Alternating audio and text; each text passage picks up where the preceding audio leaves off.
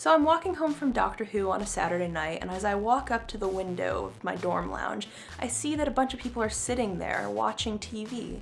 But from that view, you can't see what they're watching. All of the people look very athletic. So I thought, oh, they're probably watching the NCAA Final Four basketball game. That's a thing that people do. Maybe I'll go take a look. And then I got inside and I found that they were actually watching Pokemon the first movie. And that movie was a really big deal in my childhood. So I mentioned to them in passing that I really enjoyed this movie, and they invited me to sit with them. And I watched it for a little while. And then I asked them about what they were doing, if they were in some sort of club, and they said that they were part of the crew team and they were just hanging out together. So today I had RA training, which was really strenuous and took a long time, but it was also a lot of fun, more fun than I expected. We had a guest speaker by the name of Mike Weber who came in and talked to us about building community, which I thought was really interesting, and also something a bit inherent to human beings.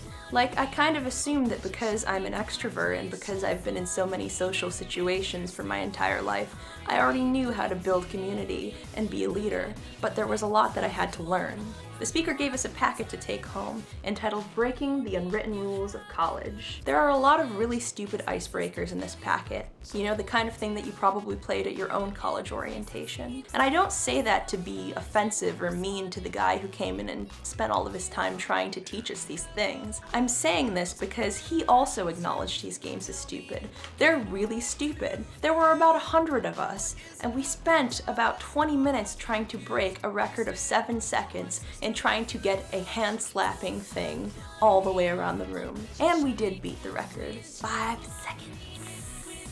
As I was sitting there watching Pokemon with the crew team, I thought back to this morning and how I learned so much, and how I still made the erroneous assumption that because these kids looked very athletic from the outside, that I didn't have anything in common with them, or at least that they wouldn't want to hang out with me, because I'm a dork.